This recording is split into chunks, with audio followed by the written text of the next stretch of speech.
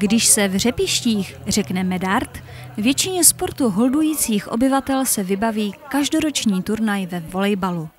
Tamní sportovní areál nabízí 2 špičkové kurty a o zázemí, které připravují členové sportovní a kulturní komise, se také není třeba obávat. Letošní 7. ročník přilákal za krásného slunečného dne 13 družstev, která se rozhodla změřit své síly a ti nejlepší pak vybojovat putovní pohár Medarda. Tento turnaj patří k takovým základním činnostem tady naší sportovní a kulturní komise a je velice oblíbeným, protože se tady sejdou lidé, kteří se třeba celý rok nevidí. V konkurenci domácích i přespolních družstev nebylo vůbec snadné se prosadit a už mnohé samotné názvy družstev budily u soupeřů respekt. Horký favorit a obhájce loňského titulu nesl hrdý název, charakteristický pro chovné plemeno řepišských domácích zvířat, kůtské kozy.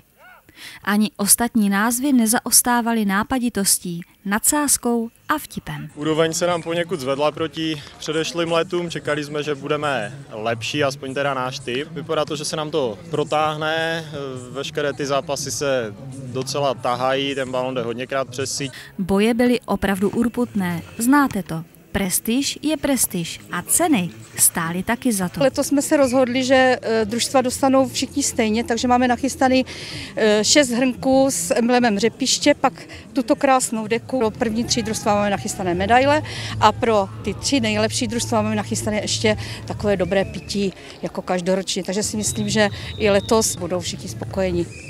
Podle očekávání zastihlo semifinálové a finálové boje šero, ale i přes možnost umělého osvětlení se družstva dohodla, že turnaj dohrají po paměti. Jinak už tomu bylo při vyhlášení vítězů. Ti si samozřejmě září reflektorů nemohli nechat ujít. Takže na 3. místě pro celé družstvo Pačanga! Na krásném 2. místě Samoseto! Na 1. a tento pohár si zase odváží, doufám, že ho naplní patřičně dneska večer. Družstvo Kůtské kozy! Z Řepišť Eva Ilková.